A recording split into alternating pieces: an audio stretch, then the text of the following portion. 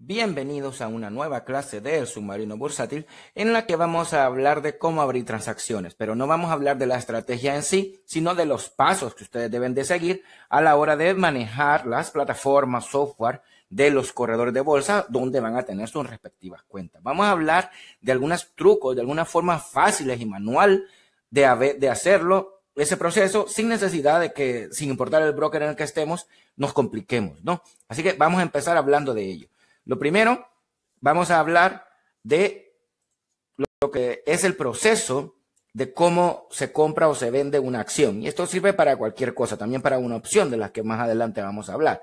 Lo primero, recordarles, ya en otras clases lo hemos mencionado, se hace un análisis previo. Nunca se invierte solamente por comprar o por vender lo que sea. Vamos a hacer un análisis y vamos a tener ese análisis válido para después nosotros decidirnos a que vamos a comprar a eso, a que vamos a entrar en esa transacción. No solamente porque me dijo mi cuñado, mi vecino, o porque lo vi en cualquier revista. No, hay que hacer un análisis fundamental, que es las finanzas de la empresa, un análisis de industrias para saber si esa industria está en buen estado, subiendo o bajando, y por último analizar la gráfica, ¿no? Todo eso nosotros lo hacemos y ya tenemos otras clases de cómo hacerlo. Pero en esta ocasión vamos a hablar de estos últimos pasos, que son exactamente la confirmación de entrada. Y los últimos dos, ¿no? De cierre con ganancias y con pérdida.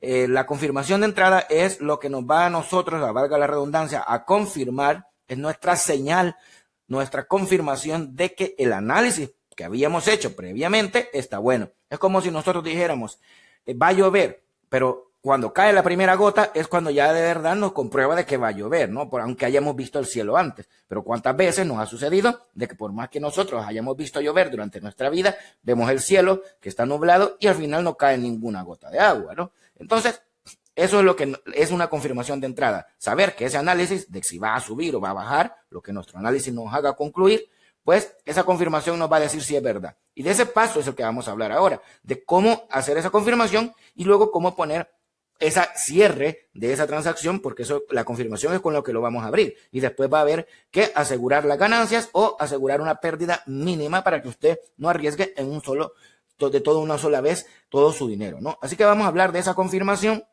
y de cómo nosotros vamos a proceder con ella, ¿no? Lo primero, vamos a hacer un ejemplo en una transacción, abriendo una transacción que nosotros estemos ahí frente a la computadora, frente a la pantalla, ¿no? Frente a operando, ¿no? Que nosotros tengamos tiempo, ya sea porque nosotros tenemos el día libre o porque simplemente ha coincidido que estamos ahí. Vamos a hacerlo manualmente y para ello vamos a hablar de lo que se conoce como orden límite. No voy a entrar en todo el concepto de orden límite porque también hay otras clases aparte que hablan de ese tipo de orden. Simplemente vamos a decir de que la orden límite o límite es una forma de abrir una transacción de forma manual enfrente de la computadora porque se va a ejecutar de manera inmediata siempre y cuando el precio que nosotros le pongamos menor. Esto significa que si, por ejemplo, una acción vale $100, yo le pongo que lo más que puedo pagar son 99, no se me va a ejecutar. ¿Por qué? Porque yo le he puesto menos, ¿no? Y en el mercado vale 100 y yo le estoy diciendo, no, yo solo te pago 99. No me lo van a ejecutar, pero sí me la van a ejecutar si yo la pongo a 100 y le estoy diciendo, pero aunque suba más, no la quiero. Yo lo más que voy a pagar es 100. Entonces, la orden límite es un límite que es donde nosotros negociamos y decimos, esto es el tope de lo que yo voy a pagar. Este es mi límite. Siempre y cuando, obviamente, el mercado se mueva más o menos en esa zona, yo no le voy a poner, yo lo más que pago son $50 y la acción vale 100, porque entonces nadie me va a vender eso, porque me van a decir, tú estás loco, porque vale 100, ¿cómo te la vamos a dar a 50, no? Eso tampoco hay que pasarse de ese extremo, pero sí por unos céntimos, le podemos $1 o algo así quitar y sí que podemos negociar un poquito, pero siempre y cuando estemos enfrente para poder ver que de verdad nos van a aceptar esa negociación o a lo mejor le tenemos que cambiar el precio nosotros un poquito más arriba y comprar aunque sea un poquito más caro. Entonces, el proceso de orden límite ahora lo vamos a ver, pero simplemente tienen que saber de que consiste más o menos en tres pasos. Elegir un precio, obviamente lo que estamos hablando, y vamos a hacer el ejemplo, el precio que nosotros hayamos sacado de nuestro análisis, ese es nuestro precio de confirmación, que nos va a comprobar de que ya esto va empezado a subir. Esa es la entrada, ¿no? Luego vamos a seleccionar en el corredor de bolsa lo que se conoce como una orden límite y por último, pues vamos a ver cómo eso se ejecuta de forma inmediata, ¿no? Vamos a ir a esos ejemplos para no esperar más y para ello vamos a hablar de nuestras alertas. Nuestras alertas es una lista de empresas que nosotros le damos a nuestros miembros VIP cada semana. En este caso vamos a poner de ejemplo la empresa que se llama TM, que tiene de nombre Toyota, ¿no? Hemos dicho que el precio inicial es el precio que nosotros ponemos siempre, en este caso $141, y ese precio significa que ese es el precio de confirmación, el precio de entrada, el que estábamos hablando, ¿no? En donde nosotros a partir de ahí sabemos que eso va a subir. ¿Por qué? Ya lo vamos a ver a continuación. Para ello, vamos a hacer un ejemplo y vamos a ir a bolsa que se llama Thinkorswim, que tiene una plataforma bastante avanzada, y vea, aquí está la gráfica de TM. Luego, en otros videos puede aprender a usar esto. No se preocupe si no me sigue, porque el objetivo no es que usted aprenda a usar este software. Simplemente decirle, mire, el TM, aquí está el precio en color. El precio está, el precio actual en este momento, me lo dice aquí, vea, son 135.04 de dólar. Es el precio que está valiendo en este momento. Vea, aquí está en color verde también lo que está el precio, ¿no? 135.04. ¿Qué pasa? Que yo en las alertas, nuestro equipo ha puesto que yo la voy a abrir. Esto es una transacción para arriba, si usted se fija allí, es decir, que estoy esperando que suba.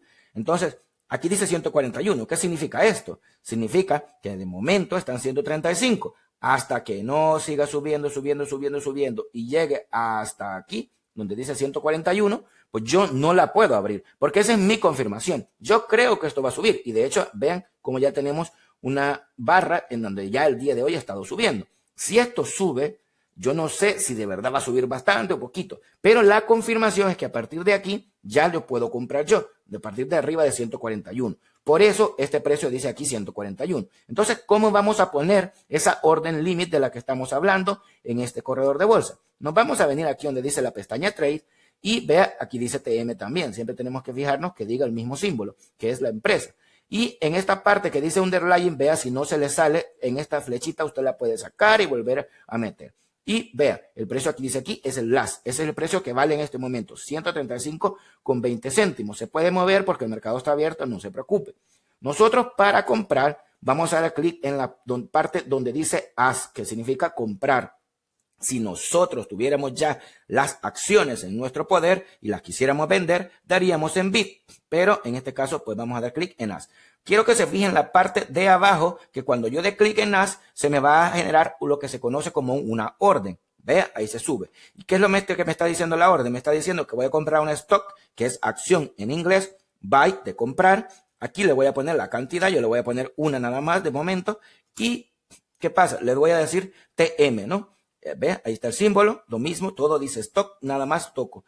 ¿Qué pasa? Vea, mire, aquí donde dice orden está el tipo de órdenes. Vea que hay varias. Como le vuelvo a repetir, todas estas órdenes, nosotros tenemos cursos aparte, videos aparte, en donde usted puede aprenderlos a utilizar y a comprenderlas mejor de qué se trata. Pero en este ejemplo, como ya le habíamos dicho, nosotros estamos hablando de una orden limit. Así que si no le apareciera, si le apareciera market o cualquier otra, usted elige limit. Eso que quede claro.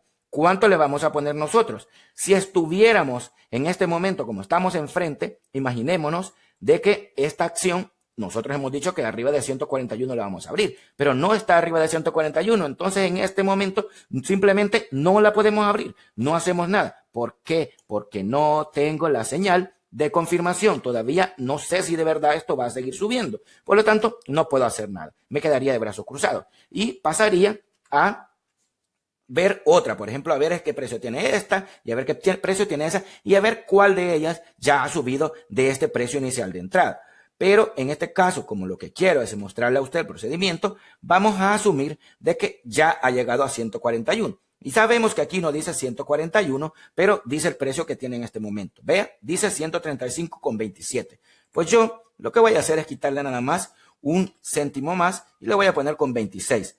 Y vea, cuando yo le doy confirmar y enviar, esto se me va a ejecutar. Aquí me dice que me va a comprar una acción de TM y que yo le he puesto 135,26. Vea, justamente antes de que yo envíe esto, aquí dice 26, que es lo que yo le he puesto, ya aquí ya bajó. Dice 135,11, es decir que ya está más barata. Yo le he puesto .26 y aquí dice .11. Entonces yo, a veces eso sucede, no hay problema, y podemos corregir esto y ponerle que voy a comprarla a 10, ¿no? Porque ya que está en 11, que me den 10 y la tengo que mandar rápido para que esa orden me sea ejecutada. ¿Ve? Aquí dice Fillet Order y se me ejecutó de forma exactamente inmediata, ¿no? Ve, segundos, eso es lo que tarda. Ahora vamos a hacer este mismo, y eso ya es una transacción que está hecha. Ahora bien, vamos a hacer este mismo procedimiento en otro corredor de bolsa que nosotros recomendamos que se llama Choice Trade. Solamente aclararle una cosa, este broker Choice Trade nosotros lo recomendamos porque obviamente es de Estados Unidos y cumple todos los factores legales. Sin embargo, es de los brokers que tienen una de las plataformas o software menos vistosas y también que tienen menos funciones porque son baratos, ¿no? Por decirlo así. No piden depósito mínimo y ellos pues son más pequeños, pero no importa, nos vamos a buscar la manera de que los mismos resultados los hagamos, ¿no? Lo primero es venir aquí donde dice entrar el símbolo. ¿Qué símbolo estamos hablando? TM, ¿no? Entonces vamos a darle clic y le damos clic en Start. Vea, aquí dice Toyota, que es la misma, y tengo aquí. Aquí no voy a poder ver gráficas ni nada. Necesitaría otra plataforma de ver gráficas que también nosotros le podemos recomendar y que ya la vamos a ver. Sin embargo, en este caso nos vamos a enfocar en donde dice Trade Stock. ¿Por qué? Porque lo que quiero es comprar acciones. Entonces me vengo aquí donde dice Buy y le voy a poner una, ¿no? Porque es un ejemplo nada más. Estoy en una cuenta virtual, así que yo puedo hacer lo que yo quiera. ¿Qué dice tipo de orden? Lo mismo que nosotros estábamos haciendo aquí en Thinkorswim cuando le dimos Ask y aquí elegimos Limit, pues lo mismo vamos a hacer acá, darle aquí y elegir Limit, ¿ver? Y ahí está. Y ya me pide el precio. Lo mismo, aquí tendría que ponerle 141, porque, como le vuelvo a decir, ese es el precio de confirmación de entrada. Sin embargo, para hacer el ejemplo, vamos a poner el precio actual. ¿Dónde está el precio actual? Aquí me lo está diciendo. Vale 134,83. Entonces, 134,80 le vamos a poner para que se ejecute rápido. Y le vamos a dejar siempre Day porque aquí también en Thinkorswim, vea, le dejamos Day. ¿Qué significa esto? De que si no la compro ya, pues no la quiero, que al final del día esto se va a cancelar. Entonces, le vamos a dejar todo igual y lo que vamos a hacer es venir aquí donde dice Preview Order o de una vez donde dice Trade Now. Le vamos a dar esto aquí y vea que me dice que Success, que significa éxito, exitoso, y que ya se envió la orden.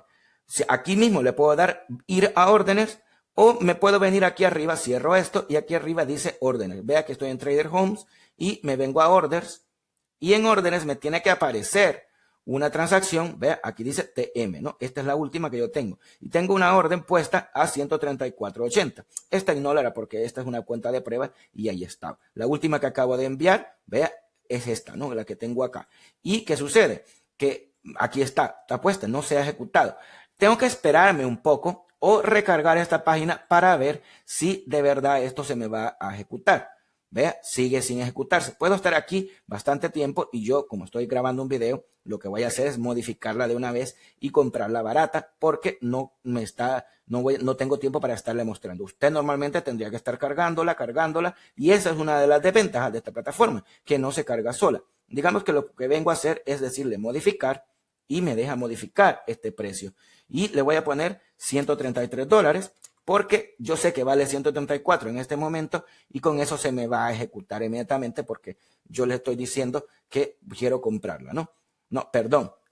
Vea, este es un error. $133 le he puesto que es el máximo que quiero pagar. Y entonces vale 134, no me la van a vender. Por lo tanto, era 135 lo que yo tengo que ponerle acá para que vean ellos que yo puedo pagar eso y que no hay ningún problema. Voy a pagar más de lo que vale y por lo tanto se me va a ejecutar lo más rápido posible. Y vea, ahí ahora dice pending, ¿no? Y voy a recargar la página para que esto pues se me vaya a llenar. Y eventualmente esto se me va a llenar. Luego vamos a volver en esta clase a venir a ver que ya está aquí en Positions esa transacción abierta. Cuando ya se aparezca aquí es que está abierta, ¿no? De momento pues no ha aparecido y sigue ahí. Ahora bien, vamos a hacer el mismo ejemplo de abrir una orden limit en otro corredor de bolsa. ¿Por qué le voy a poner otro corredor de bolsa? Porque necesito que usted vea que el procedimiento es exactamente el mismo en todos. Plus 500 es un corredor de bolsa que lo deja invertir a usted con muy poco dinero. Sin embargo, tiene que aprender a que la orden de cómo se envía cuando usted está enfrente manualmente hablando, cuando usted está enfrente de la computadora, se envía de una forma un poco diferente. Porque aquí no aparece esa orden limit. Aquí no se llaman de ese tipo de forma la limit, pero tiene el mismo concepto. Vean, me vengo aquí donde dice TM, ya he elegido Toyota y aquí lo único que tengo que hacer es darle clic en comprar. Inmediatamente yo aquí siempre les doy el consejo que pongan el número 1 y que luego den clic en el símbolo menos. ¿Por qué? Porque aquí me va a decir con menos dinero que puedo comprar. En corredores de bolsa como este, Choice Trade, yo tengo que pagar $135 por acción, que es lo que vale en el mercado. Lo mismo aquí, tengo que pagar 135 por acción en Tincos. Sin embargo, en brokers como este, pues yo puedo venir y darle y empezar a abrir esta transacción con tan solo $27. Por lo tanto, yo me estoy ahorrando dinero. Aquí, ¿cómo se llama la orden límite? No se llama de ninguna manera. Simplemente cuando yo le dé comprar, me la va a comprar al precio que esté. Yo tengo que esperar a que esté a 141, que es, perdón, sí, 141, que es el precio al que nosotros estamos negociando, $141, y voy a poner esos $27 y se va a comprar eso, ¿no? Y aquí es otra forma de invertir que se llama CFDs, que nos deja invertir con menos dinero, y tenemos clases aparte de ello. Lo único que usted tiene que saber es que aquí no hay órdenes de ningún tipo, simplemente le da a comprar y se va a enviar. Y de esa manera usted va a entrar a esta transacción. De momento no le voy a dar porque no ha llegado a 141. Aunque si yo le doy, no hay ningún problema. Esto se va a comprar, vean, vengo, le doy comprar. Y aquí en orden, en posiciones abiertas, inmediatamente ya me aparece que he comprado eso, ¿no? Esto lo voy a cerrar porque evidentemente pues ha sido una prueba nada más. Ahora bien, vamos a continuar con la clase. He mostrado cómo abrir una transacción estando enfrente de la pantalla utilizando orden limits en 3 pasos, ¿no? Y en 3 corredores de bolsa diferentes, eligiendo un precio que es el que nosotros le damos en nuestras alertas, que usted lo vio que es el 141, y dando la orden límite y esperando que se ejecute inmediatamente esa orden, ¿no? Ahora lo que vamos a hacer es ir a un paso más, abrir una transacción sin estar frente a una pantalla. Esto es cuando usted pues quiere vivir su vida, tiene tiempo de estar frente a la computadora y puede estar haciendo cualquier otra cosa más que usted pues necesite hacer, aunque sea trabajando y no descansando como la muchacha de la foto, ¿no? Entonces, ¿cómo vamos a hacer esto? Vamos a hacer los mismos 3 pasos con unas pequeñas diferencias. Siempre vamos a elegir un precio que es el que traemos de nuestro análisis previo, ¿no? Ese precio de entrada. En este caso vamos a volver a hacer el mismo ejemplo con esta empresa y vamos a usar siempre 141. Pero ya vamos a ver dónde vamos a meter ese 141. Vamos a hacer también a seleccionar una orden, ahora no limit, sino stop. Las órdenes stop se ejecutan cuando llegue a ese precio, ¿no? Cuando llegue a 141 me va a comprar. Y esto es una apertura totalmente automática, es un truco, una forma de comprar acciones sin necesidad de estar frente a la computadora, ¿no? Entonces, a veces, en el caso de opciones, que luego vamos a hacer un ejemplo, hay que ponerle unas más de condiciones, pero ahí no nos vamos a complicar todavía. Y luego vamos a esperar que esa condición se cumpla, ¿no? Vamos a ir a Thinkorsing, vamos a empezar otra vez por él, vamos a borrar esto que tenemos aquí y vamos a ir y vamos a darle clic en As, porque ahí es donde vamos a comprar la acción.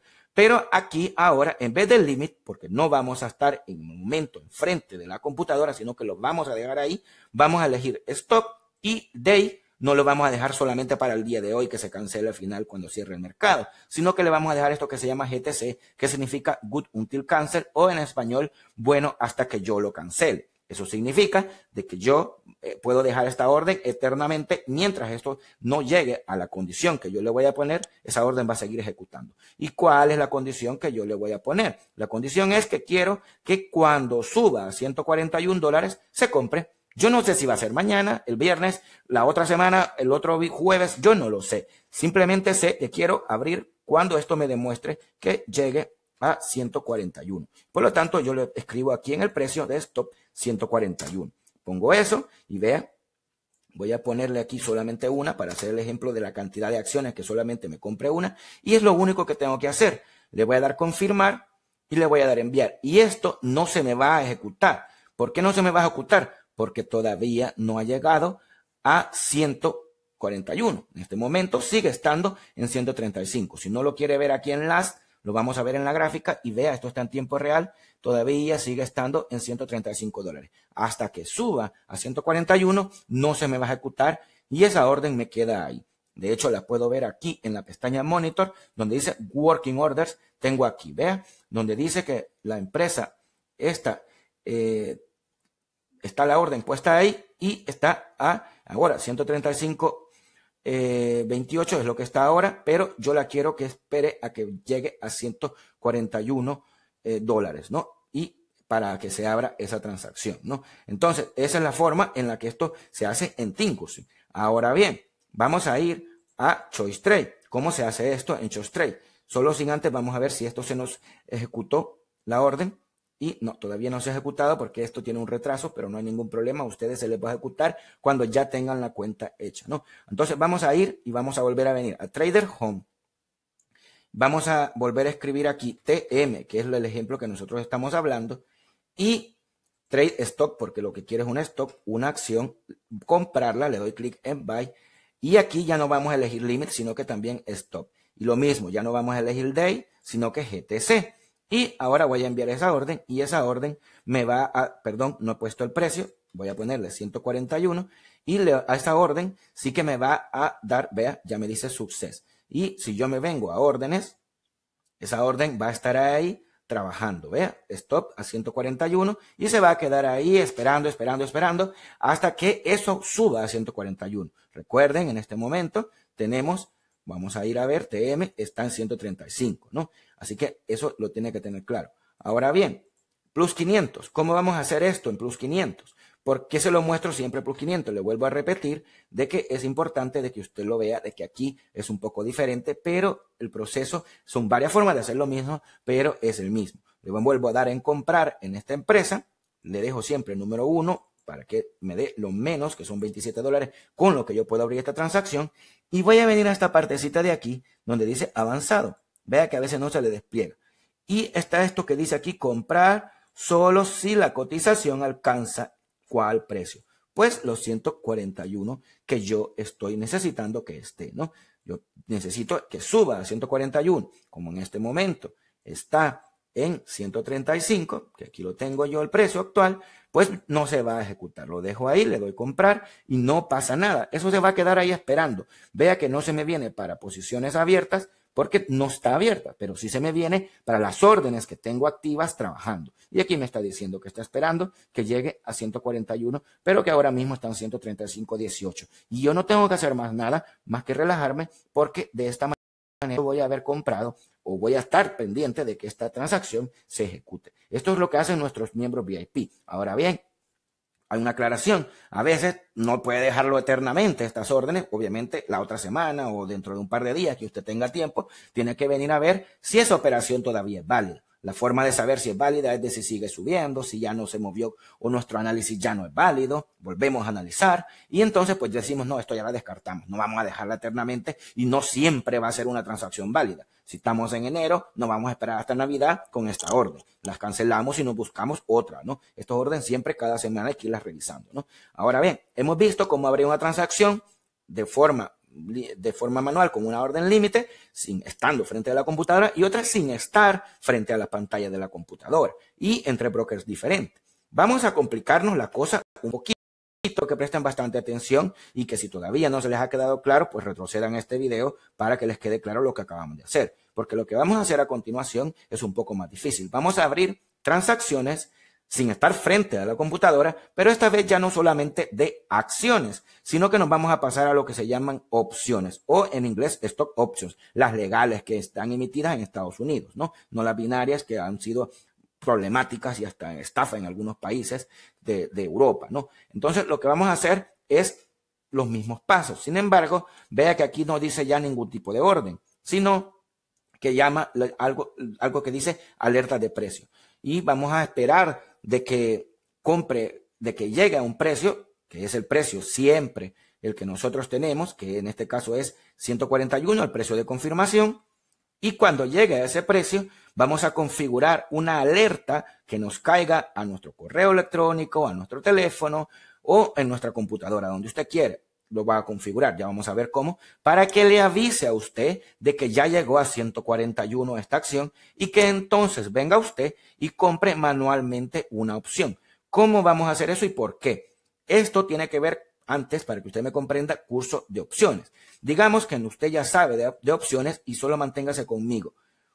Vamos a hablar de estos datos que nosotros damos en nuestras alertas. Estamos hablando de que damos una cosa que se llama mes de expiración y otro que se llama mes de ejecución. Y aquí dice abril 140. ¿Qué significa eso? Vamos a empezar con el corredor de bolsa Swing y vamos a ir a la pestaña Trade, siempre de TM. Nosotros le hemos dado un mes y un precio que es de ejecución o en inglés que se llama strike. Entonces, vea, Vamos a cerrar esto porque esto era para acciones. Ahora vamos a ir a Option Chain porque esto es de opciones. Vean, lo abro y lo cierro. ¿Y qué hemos dicho? Mes de abril. Recuerde, mes de abril y 140. Pues doy clic en el mes de abril y vea esta parte que dice aquí strikes.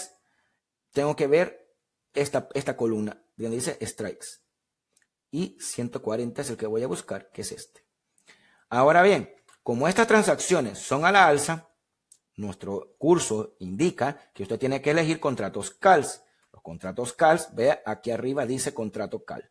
En esta parte de aquí están a la izquierda. Si invirtiéramos para abajo, sería la parte a la derecha que es con contrato puts. Entonces, ¿qué vamos a hacer? Comprar un contrato CALs que tenga este mes, que ya lo tenemos aquí, que hemos visto que es el mes de abril, con precio de ejecución o strike de 140.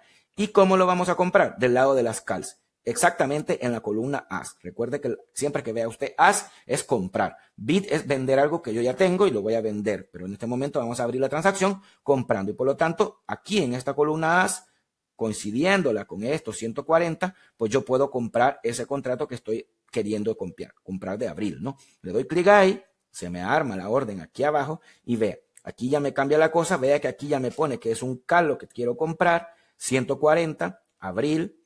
Un contrato, le voy a dejar ahí, TM, que es el símbolo de la empresa. ¿Y qué voy a hacer aquí? Vea que aquí dice todos estos tipos de órdenes, pero yo no lo sé porque la voy a abrir manual. ¿Por qué no lo sé? Porque quiero que se fije que si, por ejemplo, yo vengo y le pongo límite a esto, aquí me pone un precio raro. Nosotros, si nos venimos a ver cuánto vale la acción, vea que vale 135.13. ¿Por qué me pone aquí 1.33? ¿Eso estará bueno? ¿Estará malo? Y esa es una duda que toda la gente se confunde. ¿Qué pasa? Está poniéndome el precio del contrato de la opción, que sería 1.33, que equivale a multiplicar eso por 100, porque estos son para 100 acciones, son $133. Entonces, esos $133 no son lo mismo que el precio de la acción. Es lo que vale el contrato y por eso yo lo tengo que manejar en números unitarios. En este caso, 1.33. ¿Esto qué es? Yo no puedo saber. Recuerden que yo estoy esperando esta condición. $141, que suba a 141 y está en 135. ¿Cómo hago todo esto? Aquí ya me confundí, ya no sé qué hacer. No, vamos a relajarnos y vamos a calmarnos, ¿no? La acción vale 135. Yo no puedo abrir esto todavía hasta que esto llegue a 141. Pero, es decir, no lo puedo abrir ya. Entonces no puedo enviar esto. Y tampoco sé este precio que le voy a poner aquí, porque yo no sé si mañana o hasta dentro de una semana va a llegar a 141. No sé cuándo va a llegar a 141. Lo que sé es que ahora mismo no la puedo abrir. ¿Cómo hago para que esto me avise a mí cuando llegue a 141 y yo venga y mande esta orden limit al precio que sea aquí? Da igual, yo la voy a mandar en ese momento. ¿Cómo hago eso? Una forma sencilla de hacerlo es venir a este sitio web que se llama bachar.com y lo que vamos a hacer es entrar a nuestra cuenta. Le voy a enseñar a usarlo. Usted se tiene que abrir una cuenta en este sitio web y lo que va a hacer es una vez aquí darle clic en Sign Up y le va a pedir su correo. Vamos a hacerlo, le va a pedir su correo y le va esto que dice free. Va a escoger la que le llama free porque este sitio es totalmente gratis y usted lo puede usar. Vea, le va a pedir su nombre, su correo y demás datos, ¿no? Y le va a mandar esa contraseña al correo. Yo, como ya tengo cuenta, lo que voy a hacer es directamente entrar para que usted, pues, le ahorre tiempo a usted y no tenga que estarme viendo allí haciendo la cuenta, ¿no? Pero recuerde que usted puede entrar de forma normal una vez que ya haya hecho su cuenta, ¿no? Voy a poner un correo así de ejemplo que tengo por aquí y voy a entrar. ¿Y qué vamos a hacer una vez estemos dentro? Vamos a ir a una parte aquí donde dice Tools. Eso significa herramientas en español. Y una herramienta que ellos tienen son una cosa que se llama alertas. No quiero que se confunda porque esto es cuando le salga esa publicidad de que compre algo, usted lo cierre aquí en la X y no hay ningún problema. Y se espera que le vuelva a cargar la página. Entonces, repito, voy a venir aquí a Tools cuando ya la página cargue. Y en Tools voy a buscar, doy clic ahí, ¿vea? Y voy a buscar esta parte que dice aquí alertas. ¿Vea? Alerts. Alertas, vengo ahí. Y en la parte de alertas, en este caso vamos a hablar del mismo ejemplo que tenemos, que es la empresa TM. Yo le pongo TM y ve, ahí me sale Toyota. La elijo. La elijo y me sale este otro cuadrito aquí. Este otro cuadrito me dice Toyota Motor, no sé qué quiero hacer. Le voy a dar clic en donde dice alerta y un símbolo más, que es agregar una nueva alerta. Porque me está diciendo que yo no tengo alertas para esto todavía. Entonces le doy clic ahí y me dice Price Alert, que es la que yo necesito, una alerta de precio. Y dice, el precio el último precio que ha tenido esto va a ser, si le pongo greater, significa mayor que. Si le pongo less than, significa menor que. Como yo voy a invertir para arriba, necesito que esto me avise cuando suba de 141. Recuerde, los 141 lo estoy sacando de mi señal de confirmación que yo tengo ya desde antes. Entonces, pongo 141. Cuando suba de 141 me va a avisar. Siempre le vamos a dejar intraday porque yo quiero que me avise en cualquier momento, no hasta que es end of the day, que significa final del día. Así que siempre intraday. Y aquí puedo escribir lo que yo quiera. Nada más, este es un mensaje para mí mismo que me va a caer al correo y voy a ponerle recordarme que tengo que abrir esta transacción y puedo incluso aquí, para ahorrarme tiempo, ponerle el contrato que yo necesito abrir, que es abril 140, ¿no? Y vengo y le pongo aquí de abril 140, ¿no? Abril 140. Y cal le voy a poner para acordarme mejor. Y esto lo puedo mandar. Y vea, le voy a dar guardar. Y aquí la tengo. Ahí tengo otra que había hecho yo de ejemplo antes. Y tengo esta que se llama Toyota, que es la que yo tengo. Y dice, cuando el precio sea mayor de 141. Cuando ahora mismo, como ya hemos visto, pues esto está valiendo $135, ¿no? Como ya lo tenemos acá en pantalla, ¿no? Sin embargo, tengo que esperar que suba de 141 y cuando eso suceda, a mí me va a caer una alerta. ¿Dónde me va a caer? Aquí me está diciendo a este correo que tengo yo de ejemplo en este caso. A usted le puede caer en el correo, obviamente, que usted ponga cuando se abra esta cuenta aquí en Barchart. Recuerde que también hay un truco que usted puede hacer. Si usted el correo lo instala para leerlo en su teléfono móvil o en su tablet y le avisa a usted en el momento donde usted le cae ese correo y usted recibe esos correos en su teléfono o en su tablet o en su computadora y tiene una notificación de cada correo que recibe, pues usted se va a poder darse cuenta en el momento de que eso llegue a 141. Digamos que ya llegó a 141. ¿Qué es lo que tenemos que hacer? Pues venir a abrir el contrato manual, hacer lo mismo que estábamos haciendo, ¿no? Venir al mes de abril, el precio de ejecución o strike 140, darle clic aquí donde dice ask y da igual, en este momento está en 135, después va a valer más y podría estar a 200 o lo que sea, del precio que esté, no importa, le damos clic ahí y le vamos a dar clic en limit siempre y el precio que esté aquí no lo cambio y simplemente le doy enviar la confirmación y se va a abrir en ese momento de forma manual. Esa es la forma más sencilla de hacerlo, el proceso en un broker como por ejemplo Choice Trade, ¿no? Que usted tiene. Vea, en Choice Trade el plazo es lo mismo, Trader Home, voy ahí y pongo el símbolo que tengo que es TM, Trade Stock, porque en este caso es opción, Trade Option, le doy clic aquí donde dice agregar Option Level, es decir, como que me ponga esta cosa es como que me deje escoger una opción, siempre Buy to Open porque voy a abrir comprando. Expiración, lo que dijimos, abril. ¿De dónde estoy sacando esto? De aquí, de las alertas, 120, 140. ¿De dónde sale esto? Bueno, eso usted tiene que aprenderlo a elegirlo. Nosotros ya le estamos dando el pan comido y pues obviamente pues ahí está ya. Pero si usted lo quiere aprender de dónde viene esto, pues tiene que estudiar otros cursos. En esta clase, pues como le repito, solo nos estamos basando en hacer el proceso. Así que abril, siempre cal porque vamos para arriba y el strike o precio de ejecución 140, ¿no? Siempre la cantidad que usted quiera, en este caso le vamos a dejar 1 y vea, siempre aquí le dejamos límite y el precio aquí vale lo mismo 135 que estábamos hablando que costaba aquí, vale ahí, ¿no? Vea que todo está conectado y que es lo mismo proceso.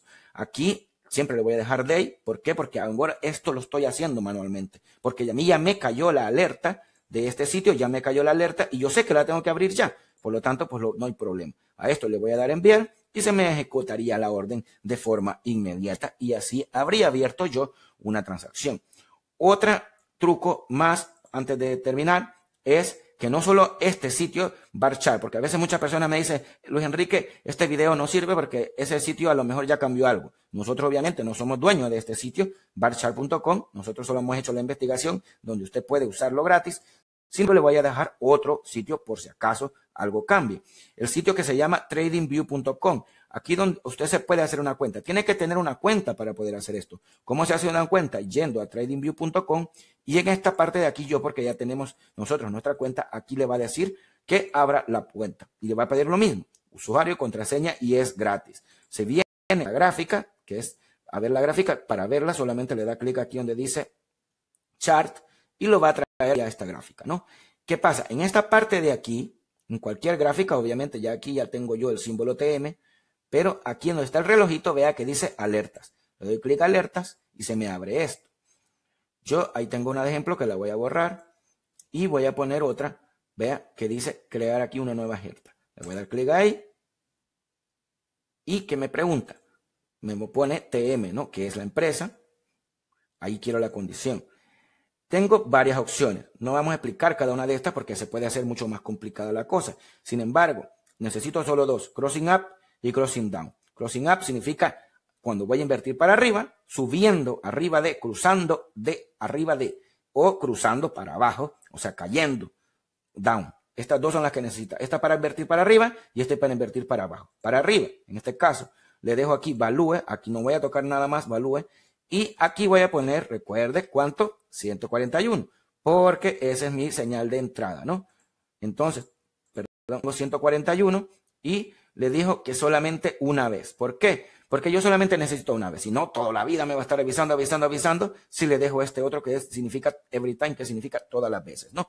Lo dejo aquí. La fecha siempre me la pide, lastimosamente, usted lo único que tiene que hacer es ponerle por lo menos 2 semanas adelante. Si, por ejemplo, aquí le deja poner un mes más, pues póngale el último del mes. No hay ningún problema, porque lo que necesitan ellos es saber cuándo esto va a desaparecer. Déjele ahí 2 semanas, porque usted no sabe cuánto va a tardar esto. No vaya a poner un día, porque si mañana no llega a 141, después no le va a avisar, porque se va a haber cancelado la alerta. Póngale más días, póngale por lo menos semana y media o 2 semanas, ¿no? Así que aquí, ¿qué es lo que va a hacer la alerta? Si usted tiene la aplicación, porque la puede bajar tanto para Android como para iPhone, puede descargar la aplicación y abrirse y instalarla y con su cuenta y le notificaría en su teléfono en esa aplicación. Y si no, simplemente le va a avisar. Esto que dice Show Pop-up significa que le va a salir como un anuncio aquí en su computador. Y lo más importante, Send Email, que es que le va a mandar un correo electrónico que también usted puede revisar en su computadora, tablet o en su mismo teléfono móvil, ¿no? Aunque si usted tiene la aplicación de ellos, solamente le da chequecito aquí y le dice de que tiene que descargarla para la App Store o para Google Play, es decir, para Android, cualquier teléfono Android o cualquier teléfono de iPhone también, ¿no? Así que aquí es el mensaje donde le vamos a poner, usted le pone recordarme, comprar, abril 140, ¿no? Y yo sé que voy a tener que ir en ese momento a abrir la transacción. Son 2 lugares, tradingview.com y este que se llama barchart.com en Tools y la parte de las alertas, donde nosotros podemos hacer esta parte manual. Y obviamente tener la acción, ¿no? Porque nosotros siempre ponemos el precio de la acción y usted no sabe el precio del contrato de opciones. Por último, truco, siempre nos gusta dejarlo todo.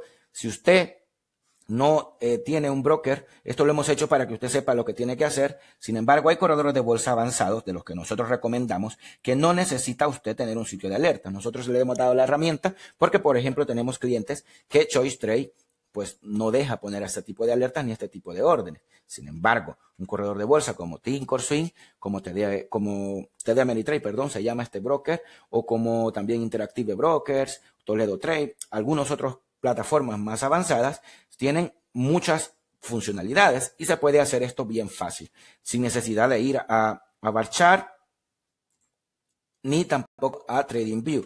No necesitamos poner ningún tipo de alertas, sino que lo que podemos hacer es venir y poner aquí, escoger el contrato, ¿no? Ya lo tenemos escogido, el de abril 140 y ya, le damos clic ahí y aquí le dejamos Market. No vamos a tocar nada, le dejamos Market porque no sabemos a cuánto se va a comprar esto. No sabemos cuándo va a llegar, pero sí sabemos una condición. Le damos clic aquí en este cuadrito aquí, en esta como tuerquita que hay ahí, y ahí tenemos, por ejemplo, TM. Le doy un clic aquí donde dice símbolo. Todo lo demás lo no he tocado. Dejo ahí TM y doy otro clic aquí. Le dejo Mark también. Y aquí tengo dos símbolos. Menor o igual significa el primero y el mayor o igual significa el otro. ¿Cuál necesito? En este caso, porque voy a invertir para arriba, necesito el mayor o igual. En este caso, porque voy a invertir para abajo, en otro caso, perdón, sería el menor o igual. Dejo mayor o igual y adivine qué voy a poner aquí. El precio que yo necesito de confirmación, que es de $141, ¿no? Entonces, en ese caso, vengo aquí y le pongo 141. ¿Y qué me está diciendo esta condición? Me está diciendo de que solamente va a comprar el contrato que yo le estoy diciendo aquí abajo, solamente lo voy a comprar cuando suba de 141 el precio de la acción. Y lo tanto, pues ya tengo esto hecho. No necesito ninguna alarma.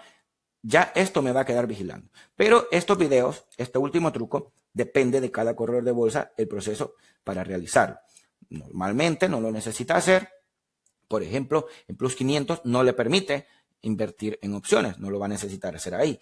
En este broker, pues se lo acabo de enseñar. Hay muchos más brokers que nosotros le hemos recomendado, en los cuales que pues obviamente usted podría hacer eso. Así que no se preocupe por eso. Nosotros tenemos entrenamientos de cómo hacer este proceso en cada uno de los brokers y nosotros simplemente hemos querido en esta ocasión darle el truco para que usted se vea la realidad de cómo hacer cada transacción por su manera que la hemos visto, ¿no? Estando frente a la computadora con una orden limit, estando o sin estar frente a la computadora con una orden que se llama stop y luego comprando una opción sin necesidad de tener más que una alerta en un sitio que nos avise y después salimos nosotros corriendo a comprar esa opción. Y por último, el truco que hemos hablado, que es el que acabamos de ver, de que el mismo broker nos lo hace todo, ¿no?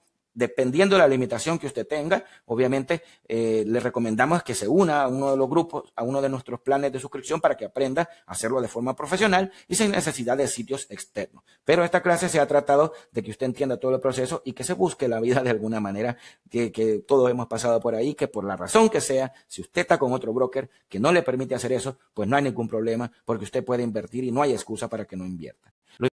Que si no se ha unido todavía, esta clase ha sido una clase VIP, solo para miembros VIP. Sin embargo, nosotros pues a veces compartimos estas clases con otros clientes potenciales que a lo mejor nos piden ejemplos de cómo hacer algo y por lo tanto no sabemos dónde va a terminar este video y pues lo que estamos haciendo es simplemente invitándolo, si no se ha hecho todavía, a nuestros planes de suscripción. El plan iniciando consiste de alertas una vez al mes. La primera semana del mes le mandamos una lista de empresas exactamente igual a esta lista que usted estaba viendo, en donde le decimos todos los precios que usted tiene que abrir la transacción, los precios de entrada, luego los precios de salida con pérdidas y con ganancias, que también en otros videos aprenderá usted a configurarlos. Luego también le mandamos, le tenemos el plan Pro, que incluye no solamente acciones y opciones, porque el plan iniciando incluye solo acciones y opciones. Este incluye 4, esos 2 mercados y además futuros y forex, pero no incluye alertas y por eso tiene ese precio. Y por último, pues estamos en promoción con el plan VIP, que incluye no solamente, este incluye todo, ¿no? Incluye los 4 entrenamientos para acciones, opciones, futuros y forex. No solamente un método, sino múltiples estrategias para cada uno de esos 4 mercados. Aparte, le tiene derecho a clases personales conmigo para que usted pues pueda aclarar cualquier duda y lo hagamos todo más despacio y a su propio ritmo. Y por si fuera poco, estas alertas no se las vamos a mandar, esa lista de empresas no se las vamos a mandar toda la semana del mes, sino todas las semanas del mes y todas las semanas del año. Y tiene ese precio. Los precios están a punto de subir. Si usted quiere más información acerca de nuestras alertas, lo único que tiene que hacer es ir a submarinobursátil.com/alertas y va a aprender más de cómo nosotros seguimos trabajando, de cómo llevamos años generando un porcentaje positivo en este mini fondo de inversión que son estas alertas y que después de casi 8 años estamos todavía en territorio positivo de una forma seria, constante y que somos una solución completa. Le damos los entrenamientos, le damos el apoyo personalizado y por supuesto lo dejamos practicar con nuestras alertas desde la primera semana. Lo dejamos hasta aquí. Muchísimas gracias por su atención y nos vemos en la próxima clase.